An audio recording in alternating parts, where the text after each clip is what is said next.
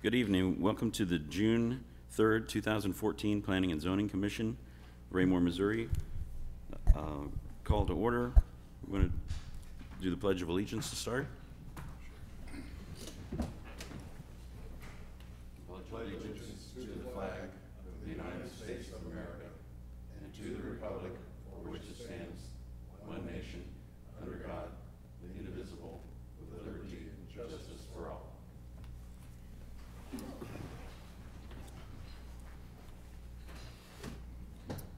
All right, we want to get a roll call for the official record. Make sure your microphones are on. Commissioner Anderson. Present. Commissioner Crane. Commissioner Fizer. Present. Commissioner Grodzki. Commissioner Hanner.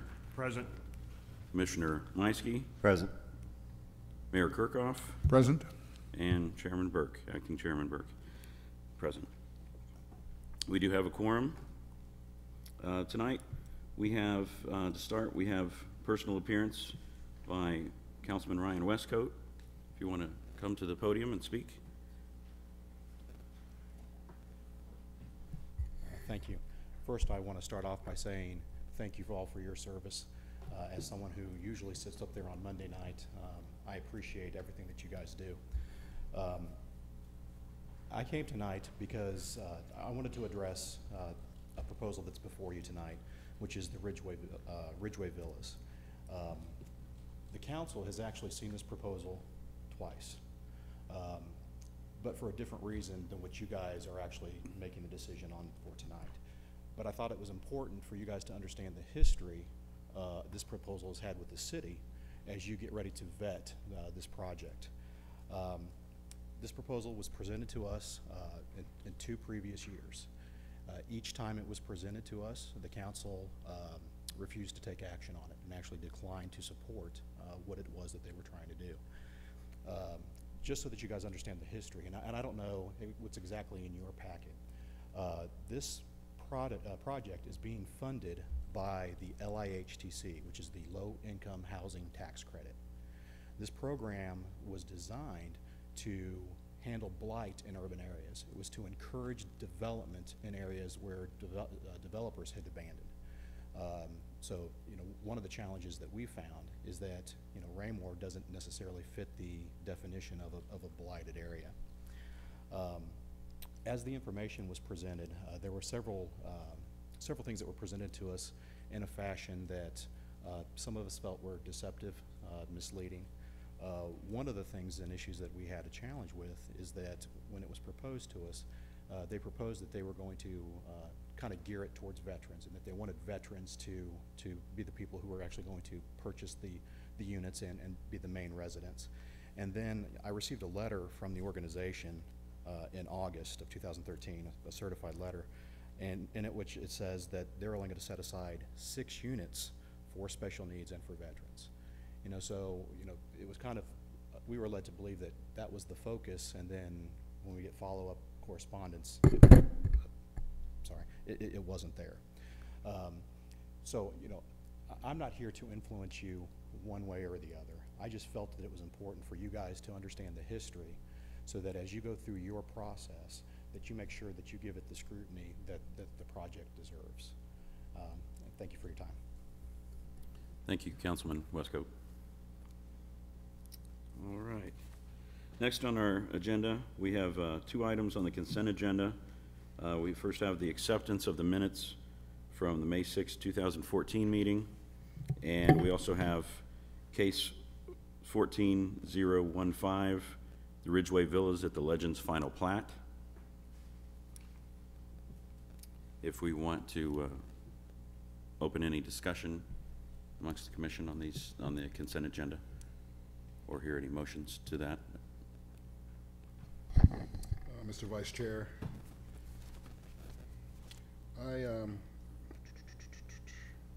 if we would, we can move forward because it's actually a case under new business. So I'll present, make a motion to approve the consent agendas as presented. I'll second. We have a motion to approve the consent agenda from Commissioner Anderson, a second by Commissioner Meiske. If we can have a show of hands that will approve the to the motion. Any same sign as opposed? The count is 6 in favor, 0 zero unopposed, and 0 abstentions.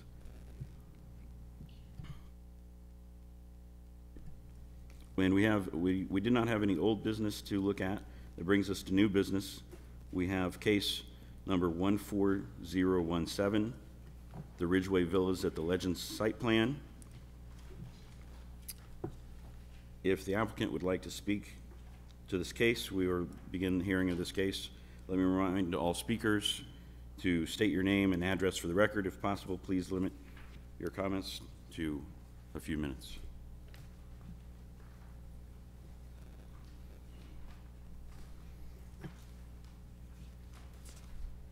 Hi, my name is Axel Novion. It's N-O-V-I-O-N. I'm an engineer with GeoSource LLC. Ridgeway Villas at the Legends is a 56-unit, 2-story development consisting of unit sizes from duplexes all the way up to 8plexes.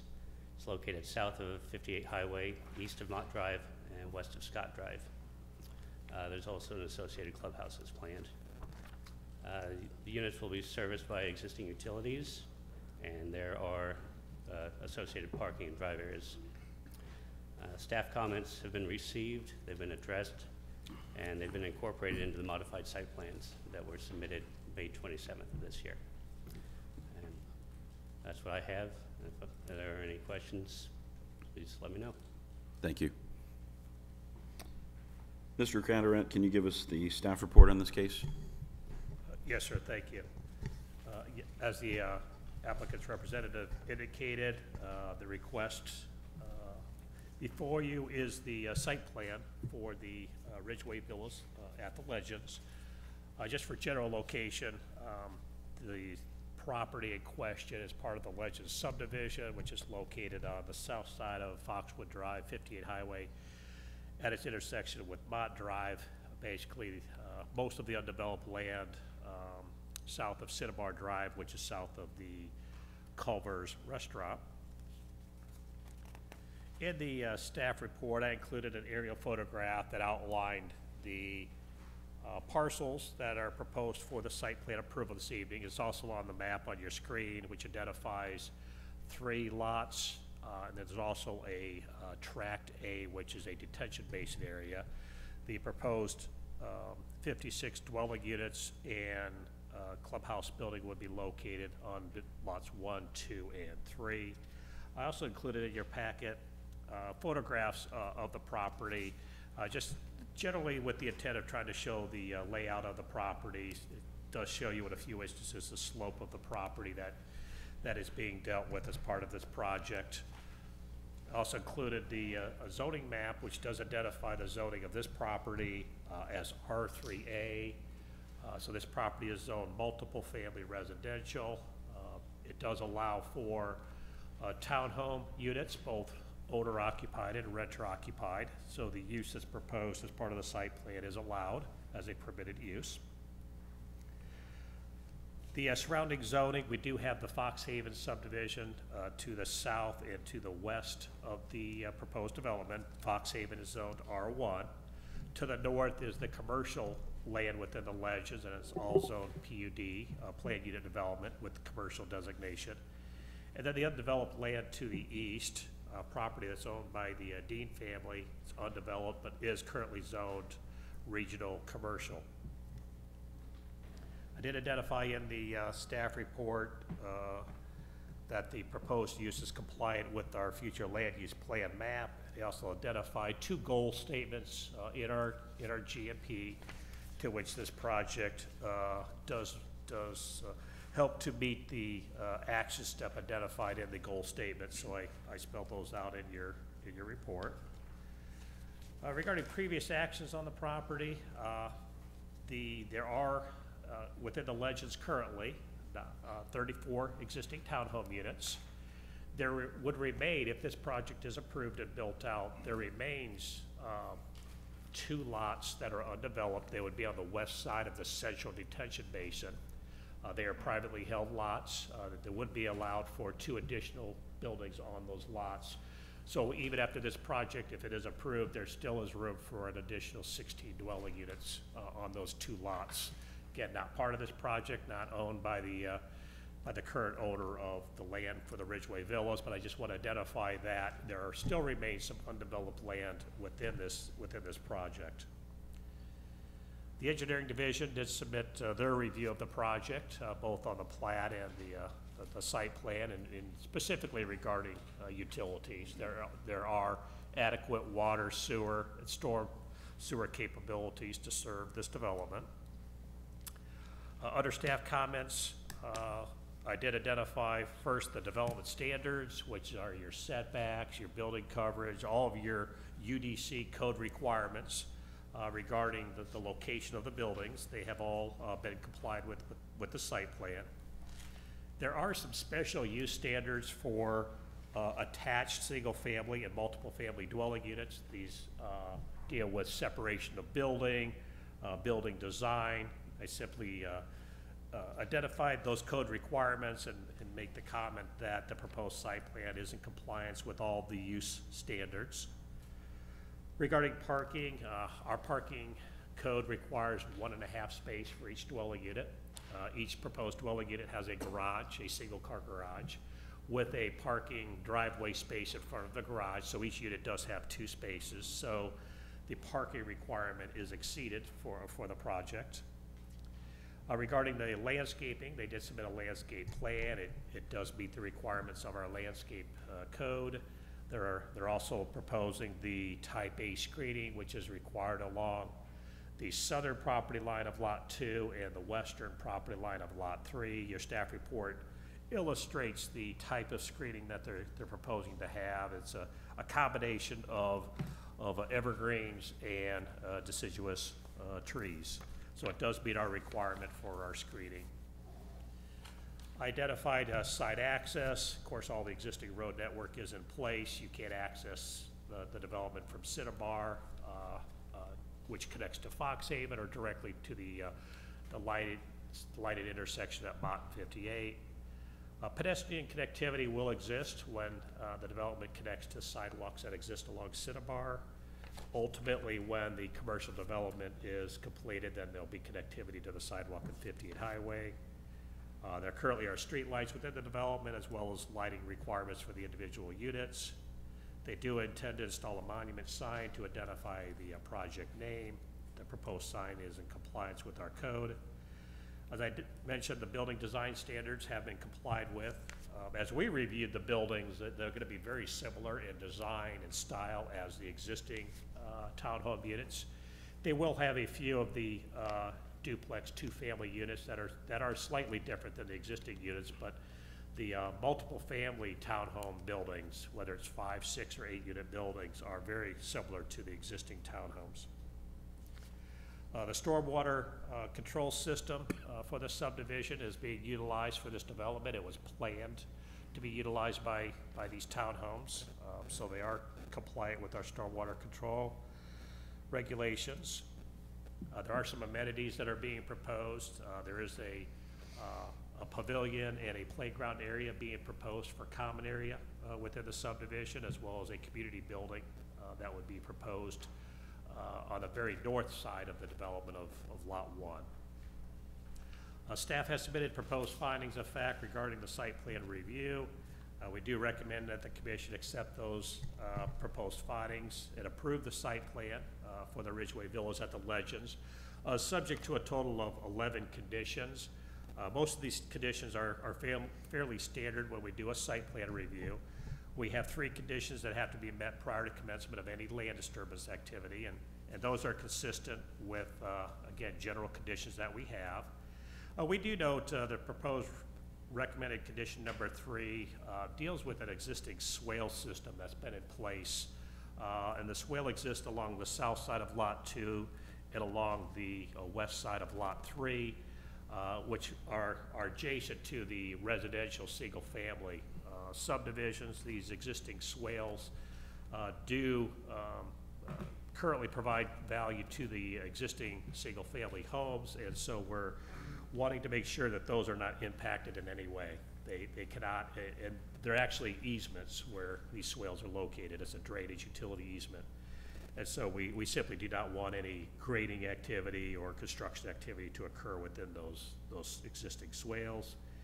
We have 3 conditions that would need to be met prior to issuance of a building permit, and one of them does include the approval and recording of the final plat, which you recommended earlier. That final plat does need to be recorded in order for the site plan to be effective and permits to be issued. And then we have 4 conditions that need to be met prior to issuance of a certificate of occupancy. And these are notations regarding the project and things that have to occur before any of the units could be occupied. And then a general condition that is placed on all of our approvals regarding illicit discharge from any activity on the property. So those are the recommended conditions for the proposal this evening, and staff is available for any questions. I'll open the floor for discussion by the commission on this case. Commissioner Meiske.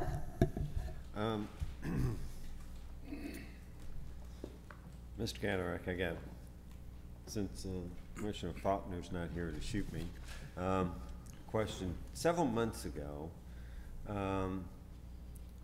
we voted on, I guess that's north of Area 1 there.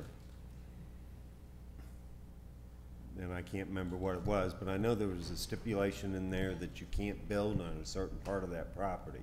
Yes, that's Does correct. that include the number 1?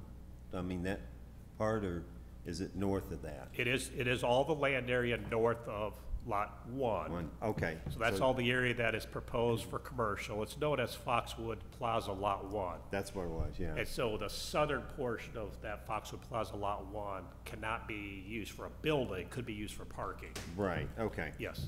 So that's not included in this? No, Okay, no. okay. But it was anticipated when they enlarged the Lot 1 for the commercial use, they knew how the Ridgeway Villas project was going to match up, and that's why the line is Okay. where it is. I just want to make sure. Yes. in my mind. Commissioner Meiske, I think part of what you're recalling is the part that the CID and the TIF did only went to part of that parcel, and they said that they would not build on the part that did not. Right. And did Okay. not I just want be to included make in sure that. it wasn't included in this. Okay. Second question. Have we done any traffic studies as far as, we only have 1 light up at Mott and Foxwood. If that gets overcrowded, everybody's going to shoot over, you know, Snyderbar up to Campbell and try to get out there. Has anybody looked at that as far as another light there, A couple of traffic management type? Yes, sir. A couple of responses. A traffic study was not required for the specific Ridgeway Villas project. There was one done for the Legends overall project, Okay. which did propose considerably higher number of total units. So with the Ridgeway Villas project, the actual number of units that we had approved back in 2003 has been decreased. In fact, the overall number of dwelling units has gone down a couple of times since the approval of the project. I can't tell you, there has been prior to the installation of the signal at Bott Drive, it was looked at having potentially a signal at where you have the Campbell and the Foxhaven subdivision entrance there. But it was felt that the Mott Drive was the more appropriate location for the signal. The traffic study showed us that, and that's why we have the signal at Mott Drive. But again, the overall traffic count, the commercial land area has been accounted for, the residential units have been accounted for, and so only the 1 signal at Mott Drive was necessary there. Okay. And one other comment, potentially Ridgeway Drive, you'll see it does stub out. It does end at the eastern property line where the Deans have their undeveloped land. Ridgeway Drive is proposed to be extended further over to Fox Ridge Drive to the east eventually. So it would provide another outlet as well. Okay. For anybody that would perhaps would be going east. Okay, thank you. That's all Thank you, Commissioner. Meiske? Mr. Chair, Commissioner Anderson? I would like to hear from the applicant if possible, just to get some clarification. So, I guess public disclosure is that I intentionally did not read this because my first inclination was, in fact, this was the same applicant that's come forward regarding the same property under the guise of affordable housing for the area. So I would like to hear from the applicant if possible to kind of give some more clarification. I think we've heard some public comments, so can we do that? I think that sounds appropriate. If we could have you come forward and speak to that. Could I step in real quickly? Please. Okay. I just want to real quickly step in. I understand and appreciate your desire for additional clarification. For purposes, we've already had an individual comments for this evening. I want to make sure we understand what our role is as Planning and Zoning Commission members this evening.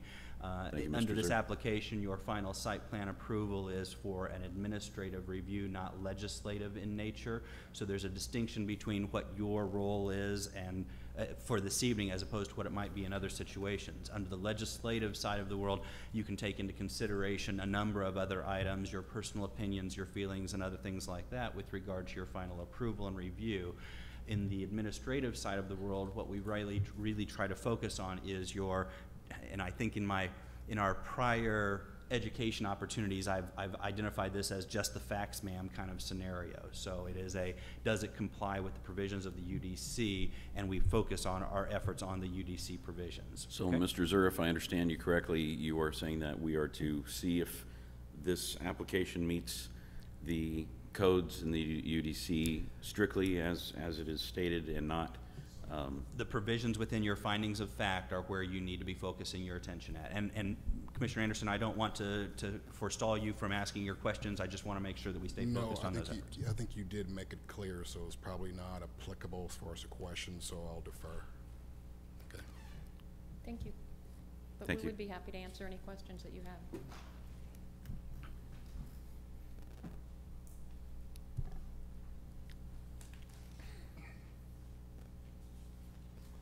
Do we have any other comments by the commission or questions for staff?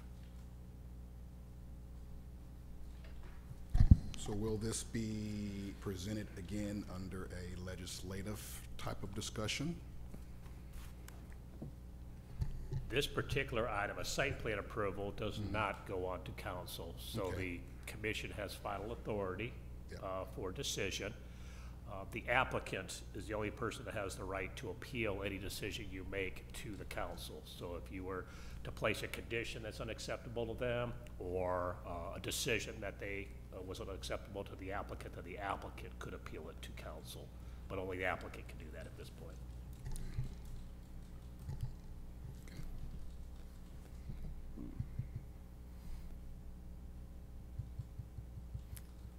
Mr. Catterat, if I can have you clarify again.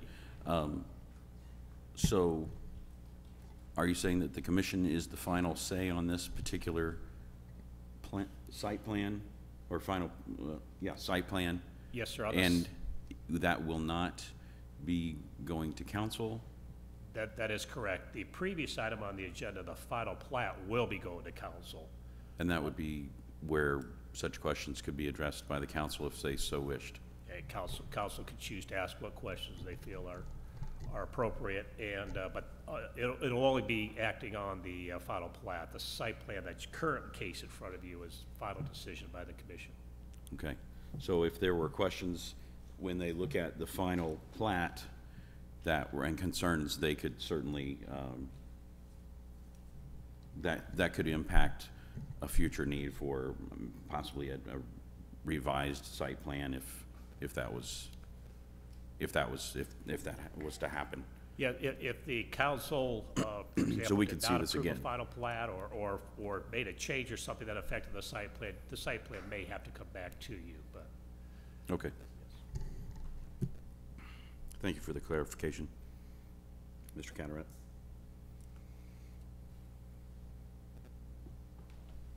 So either way, just for clarification, so either way, the commission votes, still the final plat still goes to the council for discussion.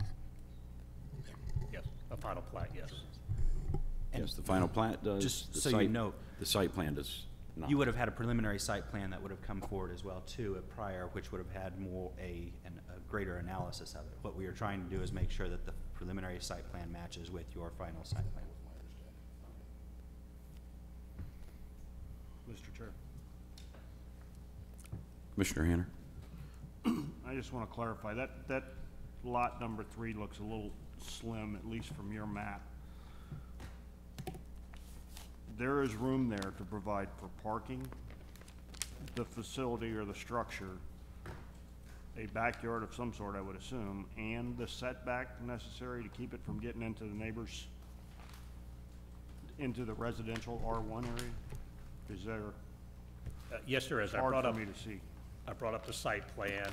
Yes, all the setbacks are met. The driveway depth is adequate for parking a vehicle.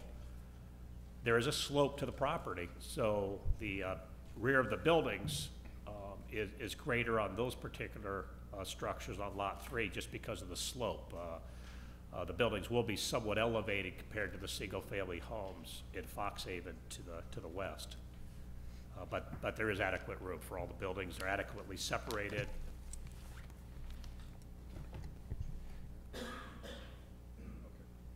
Thank you. Mr. Carteret, you mentioned the back side of the structures where the slope was. Does that mean that the rear of the building is taller in height than the front of the building?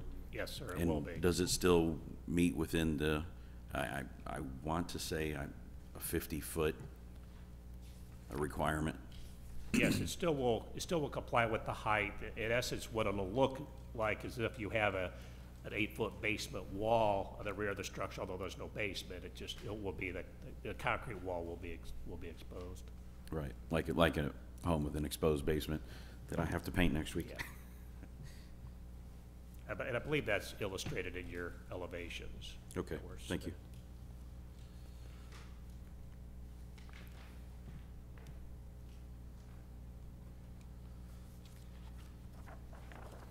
I see commissioners reading their packets. I'm wanting to give you time if you're formulating other questions.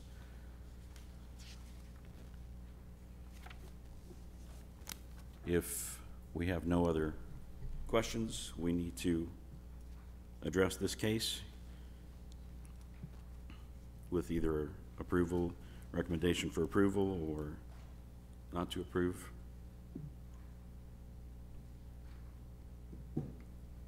Just a reminder, everyone, we're looking at the final site plan and not the site plat, the final plat, which was already approved.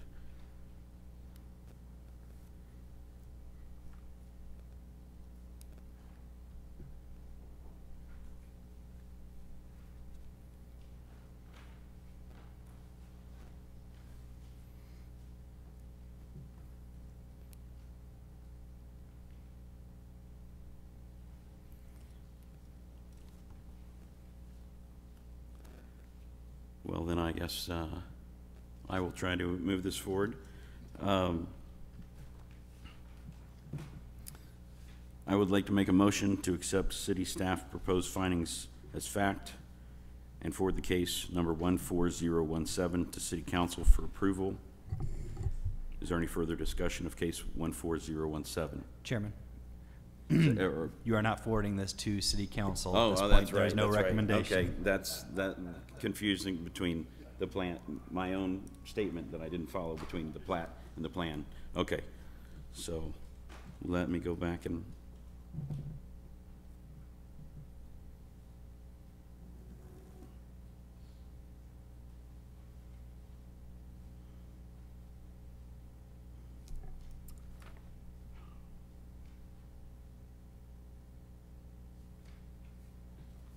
All right, let's try this again.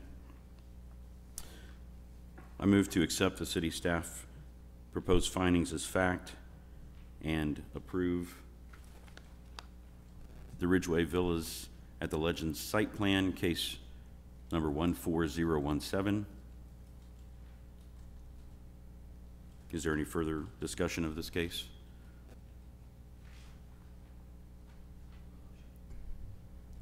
We have a motion. I did not hear a second. I have not heard a second either. I'll second it. Okay, we have a second by Commissioner Fizer.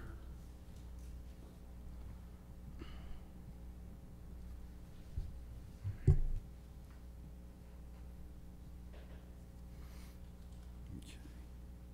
All those in favor of recommendation of approval of case number 14017 to move to accept city staff findings as fact in case 14017, raise a hand, please. All those in favor.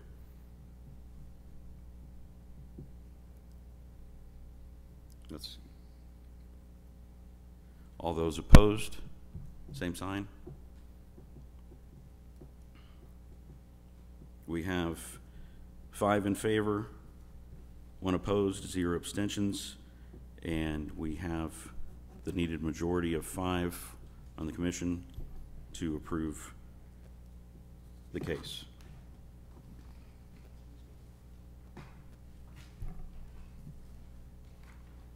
All right, let's move on to the next case. Next case is case number 14018, the UDC Annual Review and Report. Mr. Canaret, will you please present the case for the commission?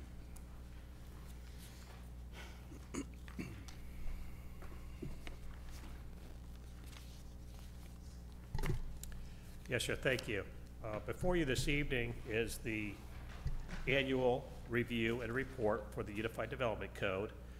Back in 2012, the commission commenced a program to complete an annual review of the UDC in June of each year.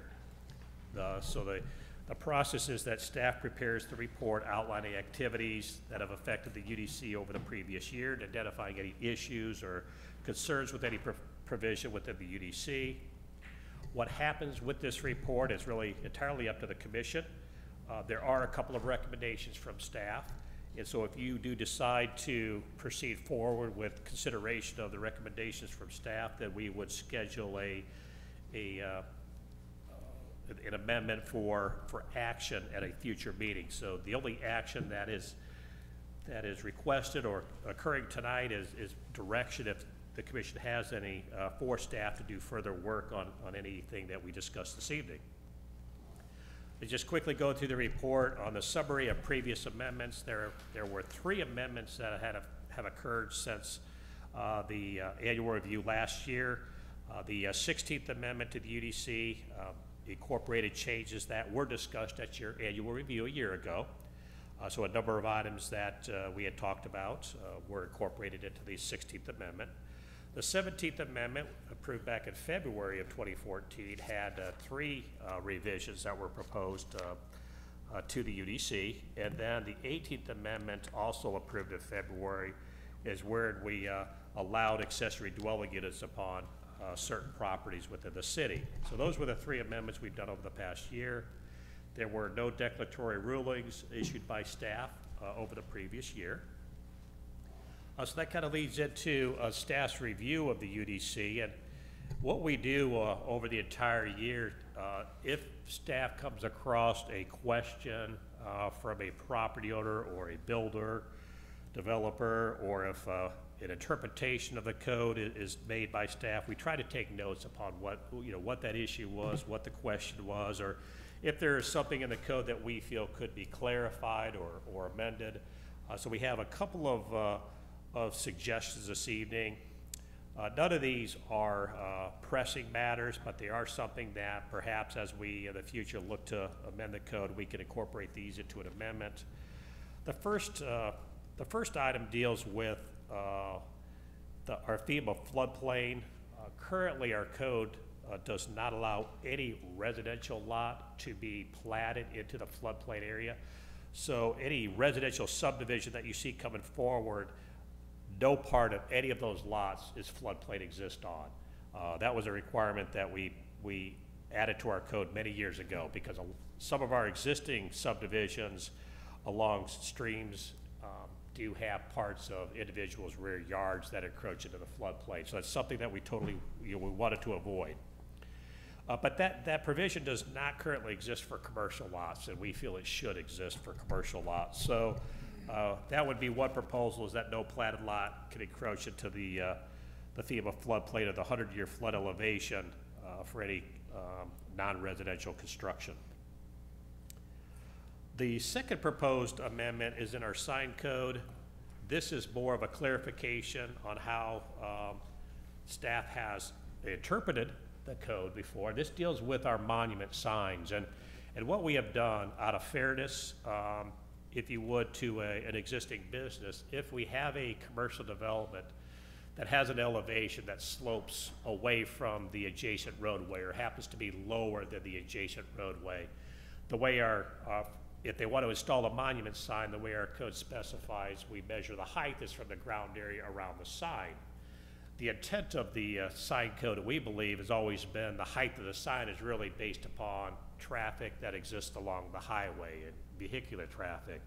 So what we have done is we have always taken the measurement from the elevation of the sidewalk.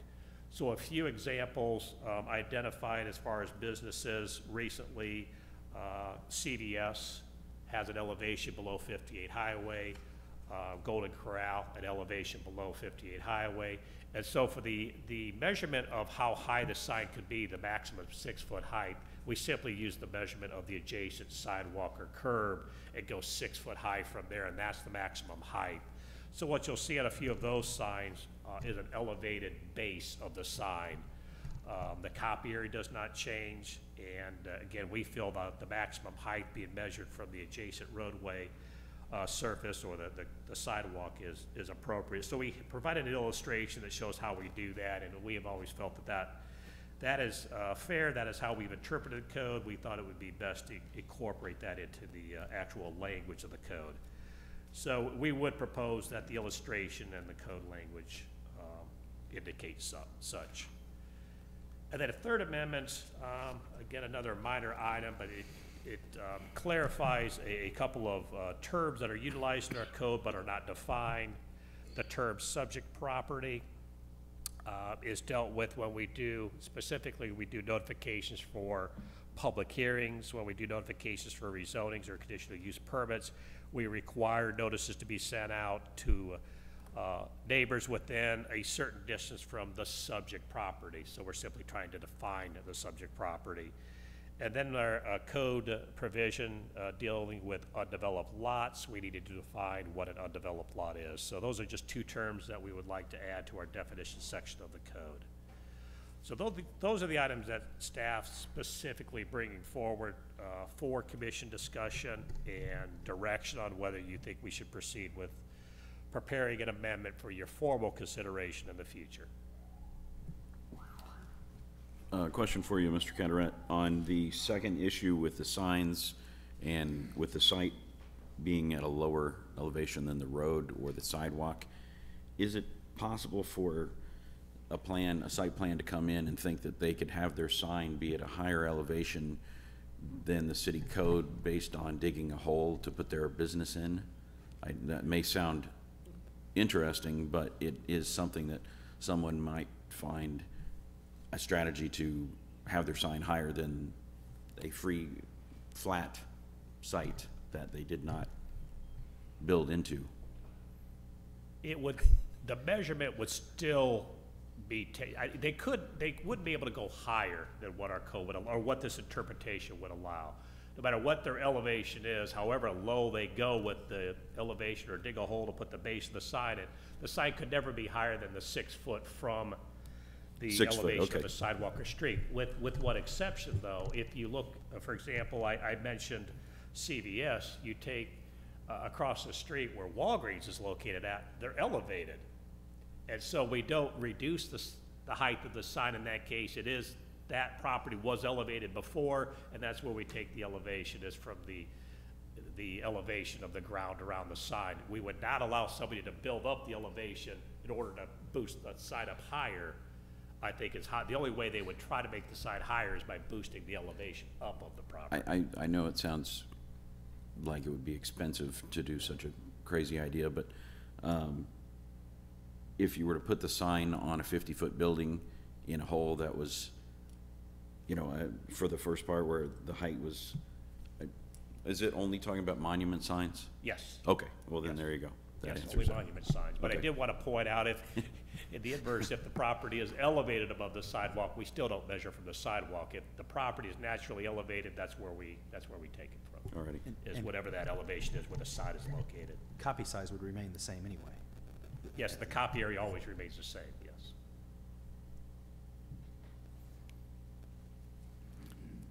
Is there any discussion amongst the commission on these items for possible amendments for the future in the UDC?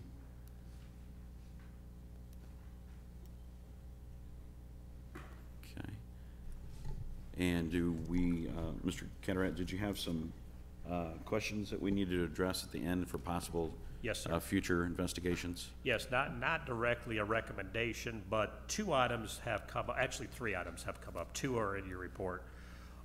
One of them, the first question I had is should we be looking at restricting the height of a flagpole? This question comes up, really the only flagpole that we had of any significant height that I can recall was the flagpole in front of the Orchelins, which is a city Eagle Park flagpole, which is approximately 70 foot high. And that's a flag that's existed in the city for some time. It is, you know, a city property or city easement area where we have that flag. We did have a request come in when Golden Corral was looking to build in Raymore, and we do not have a limitation on flagpole. There is limitation. I mean, they would not be able to put a Golden Corral banner on That's the what flag, I was on the gonna ask. flagpole. That is a commercial sign, but they certainly could put a City of Raymore, State of Missouri, a U.S. flag. But there was no height limitation. They came in and put a 60-foot height, you know, pole sign. And, you know, what it does is it brings visibility to the property, which is what the intent was. Another restaurant that is familiar for doing this type of activity is the Perkins. That's what I was going to mention. Typically has that, and often you'll see car lots, especially new car dealers, put very large flags and flagpoles up. I am not suggesting we limit the size of the flag, but it is allowable to limit the size or height of the flagpole. I'm not suggesting that we should.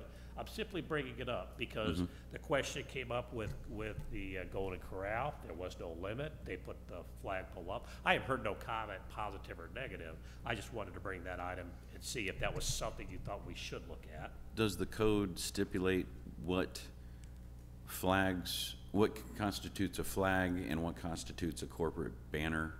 Is that detailed? Only the definition of a sign, I believe, would cover that. So we have a pretty detailed definition of sign that talks about, you know, logos and images and the like. So if it met the definition, if what they wanted to put up as a flag met the definition of a sign, they wouldn't be allowed to do it. The second item that I have, again, you know, not in a particular order of importance or anything, but a question came up recently about a process that we have in place on our conditional use permits. Certain uses are allowed in the city, but they're only allowed as a conditional use, meaning that we generally feel that a specific use is appropriate for X zoning district. But since X zoning district exists in different areas throughout the city, there may be some locations where that use is appropriate and some where it's not appropriate, even though the zoning district is the same. And that's why we make that use a conditional use. And so the issue that comes up is that we have a project maybe that's moving forward and they need the conditional use permit, which goes through the public hearing process. We do notification to neighbors. We go through all that process. But they may also need another approval, whether it's a deviation to a development standard or a deviation to maybe a setback or a parking requirement, and that requires a separate review process. And what I'm suggesting is that it is common, and we actually have it built in our code for rezonings, in that you can come in for a plan district zoning where you have the property zoned a certain way, but then you can have certain requests for deviations from the standard. A common one would be a residential developer coming in asking for single-family zoning, but needing the side yard setback adjusted. That's a very common one. We have other examples where other standards have been deviated from when the zoning occurred. What this is simply suggesting is that the idea of deviating from the standard, we still want to have a public hearing, but what we're trying to do is incorporate the different steps of approval into one step. It seems to simplify the overall process. We're already talking about the use. Let's say, for example, it's a car repair facility, requires a conditional use permit. So they come in and we notify everybody about what the use is, and they can come in and make their specific request for the car repair. If they have another request where they want to deviate a parking standard or a setback, it can be discussed at the same time as we're talking about the use. Rather than saying we take the use and do this public hearing here, and then we do the parking variance here, and then we do the setback variance here. We're talking about the same property, the same project. We have a public hearing where everybody has the right to speak on any part of the project. It just seems to be a more expeditious way of reviewing the project rather than all these individual steps. And again, what we're modeling this after is our rezoning. So if somebody wants to do multiple steps, they do the planned district and do it as one. I'm simply saying, let's take that process and use it for conditional use permits. Not everybody's going to ask for a deviation, but when they do, it just seems to make sense to do it only once in one setting. A conditional use, just one comment, just like the rezoning, it comes to this body for recommendation, and it goes on to City Council for another public hearing at City Council. So we're not eliminating any steps per se as far as when the public has the right to speak. It's just trying to expedite it into one request rather than multiple. So that was the idea with that particular item. Did you say there was a third question too? There is. Do you Okay. want to handle them Well, together? yeah, okay. Well, I too Great. have a question. Thank you. Thank you. Jim, on the things like a building setback or parking spaces, currently, would that be a variance and then go before the Board of Adjustment? It would, yes. So it is a different body than the commission. It's a very good question. And I didn't mention that. So if somebody comes in for a specific variance to not as part of the zoning, but a variance to a setback or a parking, they want to reduce the number of parking spaces, yes, they have to go to the Board of Adjustment. In our UDC, as I mentioned, the rezoning, we have taken that, the ability to do a variance and built it into the rezoning with the planned overlay district. That's in essence what I'm talking about here. I'm not trying to, necessarily pull the authority from the Board of Adjustment, but what I'm trying to do is simplify the process and making it one board that an applicant has to go to, but still be able to accomplish the same thing. And at the same time, respecting the notification process to make sure anybody that has a concern about that number of parking spaces or whatever it might be, they still have the right to talk to some group about that. It shifts from the Board of Adjustment to the Planning Commission and then City Council. Right now, they would only speak to the board, and that would be it, the Board of Adjustment for a variance. But under this process, a neighbor with a concern could speak not only to the Planning Commission, but to City Council as well. So it may even add to their ability to express their concern. Thank you. As far as that question goes, I think that would be a good use of a work session sometime to maybe go back and review some cases that we've looked at and show how that would have had an impact on the actions of the past, so we can understand based on what might occur in the future. Yeah, it's a very good suggestion. We can definitely we've had some examples, we can do that. Commissioner Hanner? Do you have the language proposed for that yet? I do not, no. No. But I would follow the process that we do for the rezoning. No, your argument makes absolute sense. And if a public hearing is there and the public comes in to express their concerns about the use as presented, and then it gets approved through the, or recommended approval through us, but then a variance comes in afterwards, it's a day late and a dollar short for the public to be able to weigh in on the changes that have been proposed. Is that? Well, they still would have the ability, they would be notified of the variance hearing that would go in front of the Board of Adjustment, so the neighbors would have, or anybody concerned would have an opportunity to express their concern to the Board of Adjustment. But that is, the Board of Adjustment is a final decision on the variance, and that would be, they would not be able to express their concern to a council member or at that action. So it does provide, at least as I look at it, a little bit more opportunity, you know, for the resident if a developer specifically asks for a variation and goes through this process. But this just tries to tie it up into one review. Let's just talk about the project as one and address it as a whole, rather than our current process breaks it up into different pieces. And it just seems to be a better way to deal with development activities, to try to take care of it as one. Mr. Zer, have you reviewed that? Would we be stepping on the BOA's toes, the Board of Adjustments? I mean, is that out of our lane? Well, I think it depends upon what we see as far as the draft of language that Jim has provided. I think we've got other examples in cities where that's occurred, so I don't think it's way out of line. We have not had the opportunity to evaluate or investigate that, but I know that it is a prospect in other cities. Then I'll yield to what the Vice Chair had to say, and maybe we'll talk about it during the... Just to clarify, we've got two sets in this case. We're looking at 3 items that are possible suggestions for amendments to the UDC, and then right now we're concerning just questions that might be researched for future possibilities of amendments. But this particular question we're looking at is certainly something that's maybe in its infancy. Is that correct, Mr. Carteret?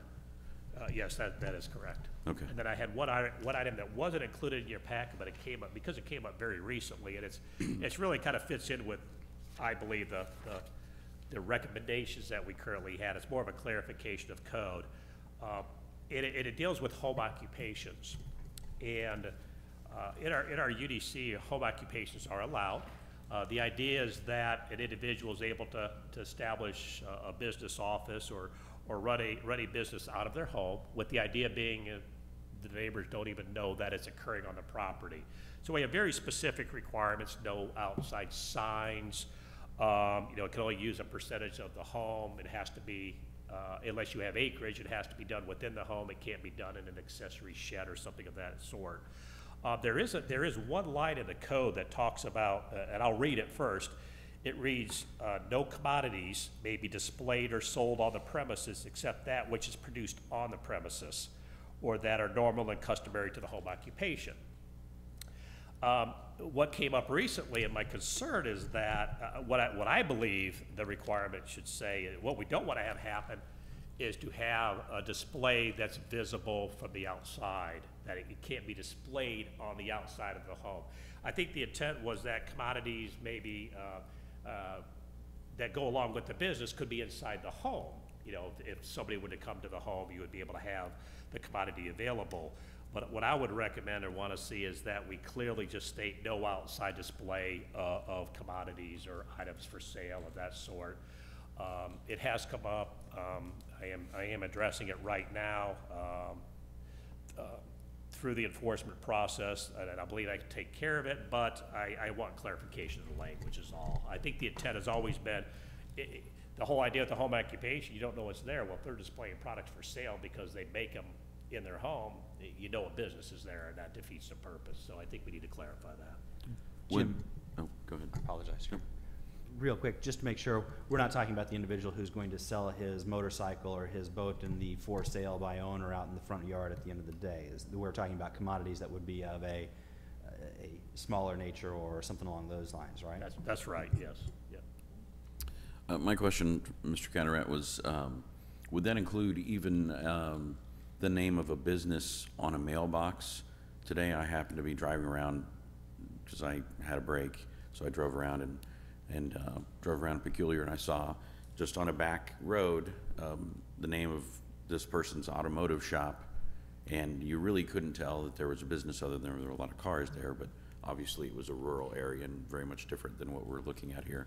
But the reason I knew it was a business is it was on the mailbox. Yeah. But it was also their home. That That would be a sign though, correct? Our code clearly says no signs are permitted for the home occupation, so it would be, we'd have to make that determination if that's actually a sign. And if it was, it would not be allowed, if it was a sign for the business. Are there any other concerns or questions from the commission? I think then I'd like to direct the staff to research the recommendations to the possible amendments to the UDC and also research information on these questions that were brought up that I think we would have interest in looking at in a future work session.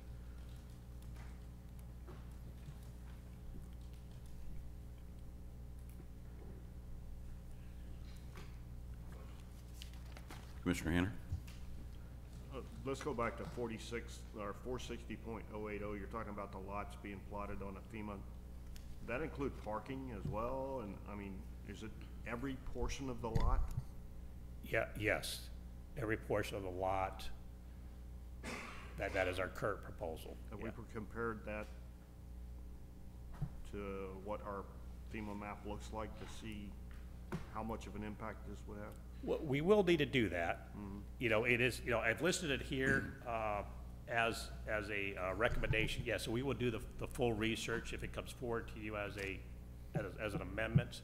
And so the staff report will identify that. And So I think my concern would not be for the future as much as it would be what we may have already approved that would now fall into this category. So those would be grandfathered, I would assume. yeah, yes, they would be grandfathered, but it does place a non-conforming tag on the property. So it's something to be aware of, so we will have to look at that, yes. To clarify, Commissioner Hanner, would that be in reference to UDC Amendment number 19 that we just looked at recently in the past meetings as far as the floodplain? No, I'm talking about his recommendation on here, about Yes. adding that. But when you were talking about grandfathering, No, what I'm Is talking, what I mean is for the properties that we've already maybe approved for development. Okay. That fall now into this, or that would become, you know, this would cause them to be in non-compliance. And we certainly have commercial properties within the floodplain, that have part of the lots within the floodplain, yeah, we definitely do. So we need to take a close look at that, but. thank you.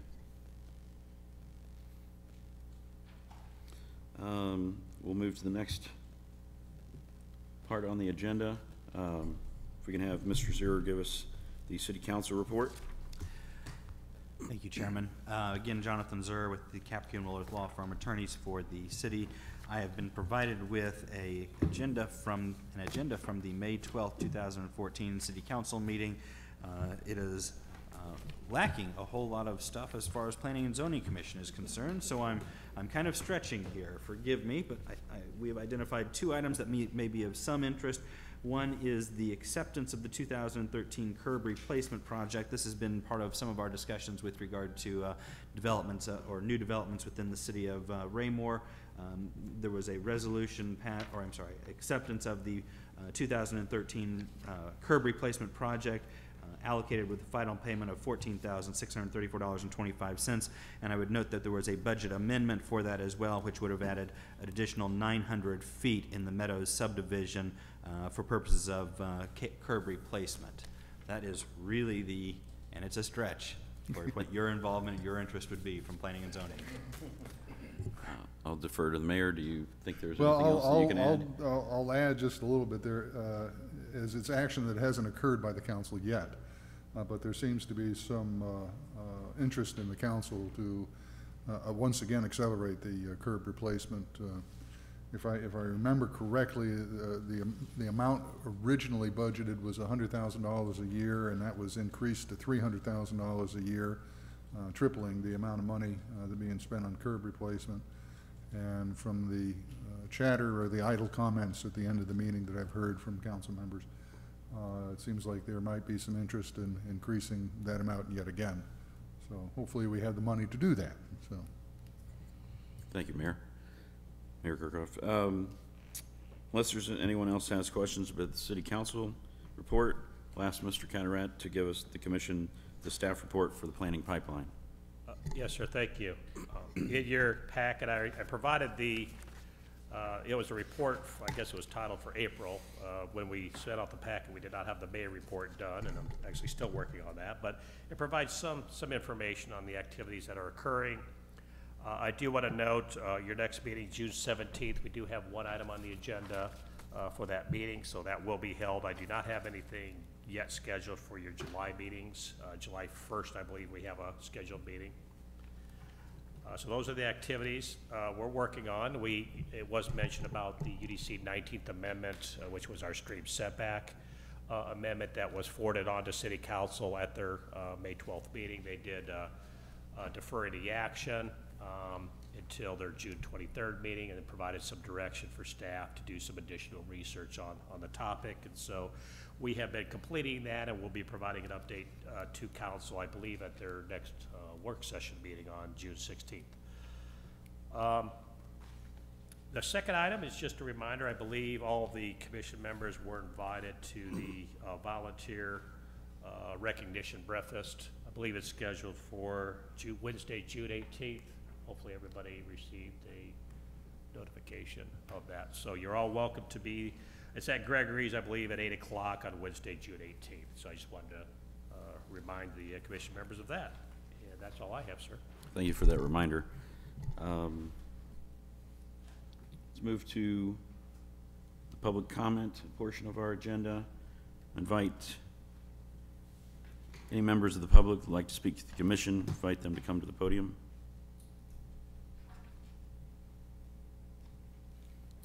Seeing no one, I will close the public comment. Invite the commission and Mayor Kirkhoff to make comments. Let's start with Commissioner Meiske. No comment. Commissioner Hanner. I want to say thank you for indulging my absence in both past and future. So I'll see you guys probably around the middle of July. Thank you. Commissioner Fizer.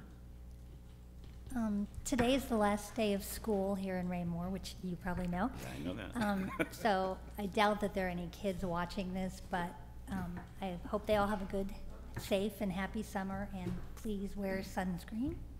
That's all I have to say. I did see a lot of students walking on our sidewalks today, and not in the street, but on the sidewalk. Commissioner Anderson. No comment this evening. Mayor Kirkhoff.